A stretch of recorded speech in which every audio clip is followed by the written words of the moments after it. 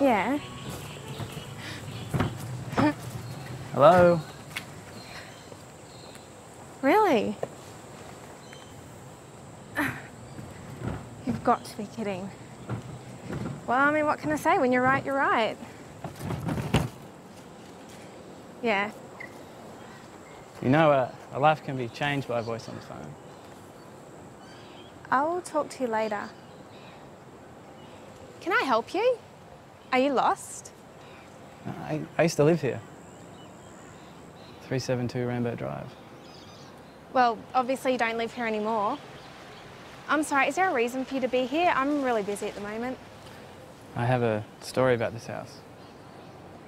What did you say? You want to tell me a story about this house? When I was a young boy, we had one of the oldest telephones. That telephone was one of the finest pieces of equipment I'd ever seen. Hello? It was up there on the wall and I was too little to reach it. Yes, it is. Bruce, is your room clean? Can you make sure it is, please? Hey, Bruce. Hey, can I help you, Dad? Not today, son. Some of these tools are a little too heavy for you to hold. Come on, get in. Remember, son, these tools are not for children. You got a room full of toys in there. Why don't you go and play with them?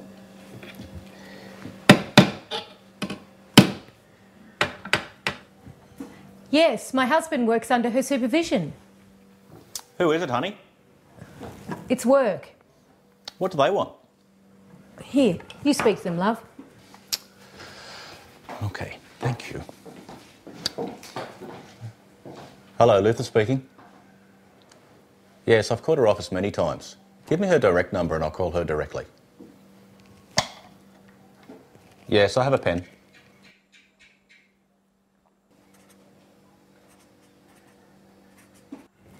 How was your day, love? Oh, same old. Dad, when do you go away again? Oh, I have to leave in the morning, Brucie. I thought you were going to stay longer. You said you were going to come to my cricket game. Oh, as soon as I finish work, I'll be back. And we can go over to the fields and practice your bowling then, hey? How about that? That's what you said last time. It's work, son. Nothing I can do about it. I promise we'll go over to the cricket fields when I get back. Okay? It's my last game this weekend. What did they say? Oh, they gave me a number. I'll have a meeting with her tomorrow.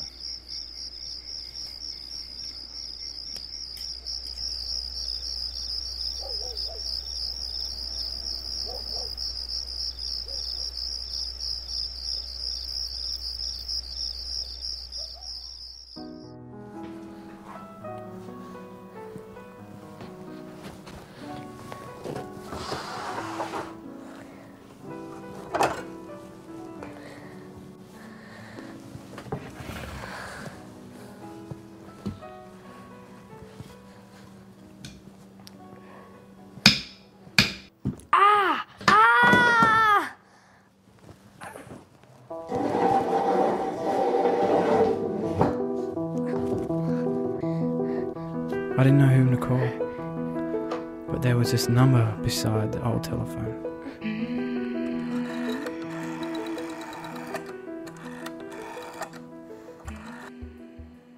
Hello? I hurt my finger. Who's this?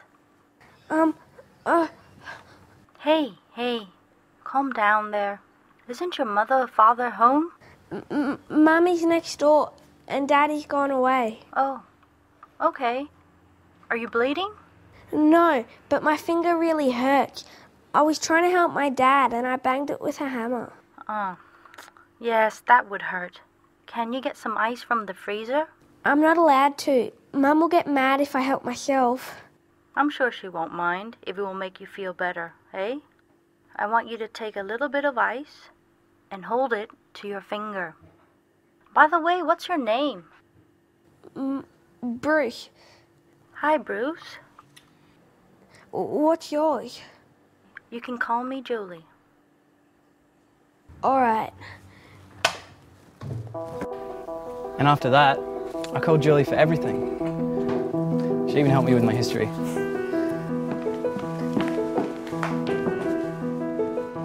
I had a pet mouse named Cracker. One day he never woke up. I remember I couldn't stop crying. I told her about Cracker and the funny things he would do in his cage. She listened to me and said, Death is a part of life. I wasn't happy with her explanation. I argued. But Cracker was my best friend. He was always here with me. Why does life want to take away all things that make us happy? Bruce, always remember that there are other worlds to go. I don't know why, but somehow I felt better. All of which took place in this house. But you know, good things never last.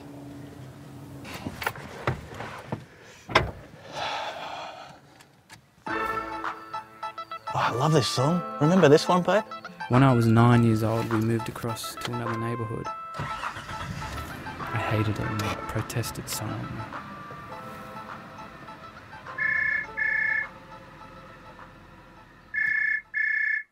Brucie, could you answer the phone, please?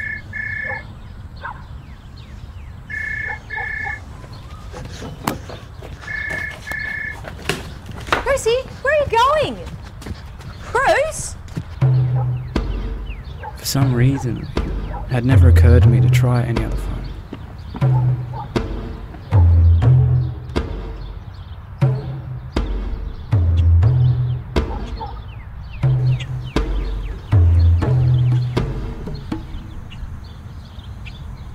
I had to come back here. I couldn't think of my life without Julie. She would always listen to me.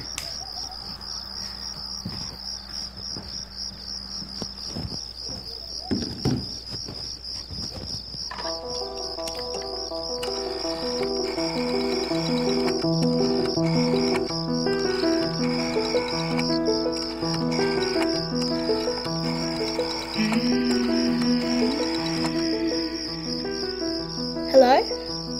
There was a long pause. Then came the soft, spoken answer. Don't tell me you've hurt your finger again. It's really you. It's been so long since I spoke to you. I miss you so much.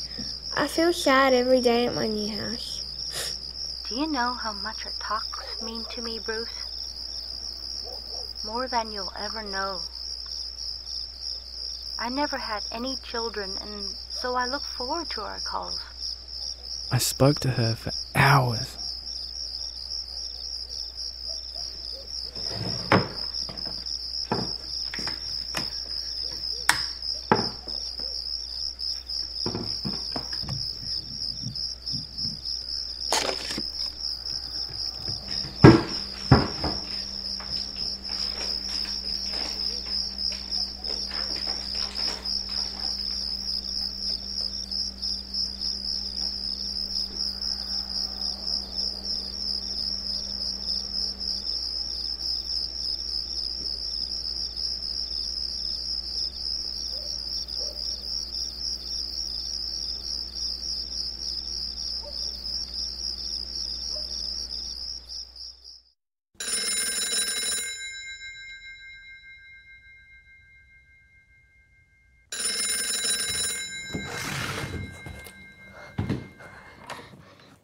Hello? Is this Julie? Are you a friend? Yes. Miss Julie died last night. I was winded. I couldn't believe my ears. I was about to hang the receiver when... Wait a minute. What did you say your name was? Bruce. The Prime Minister left a message for you. Prime Minister, are you serious? Yeah, the woman I was speaking to was Prime Minister Julie Howard. She was my best friend. Wow, that's amazing. Oh, what was her message to you? There are other worlds to go. I'd always thought I'd hear her voice again, just once.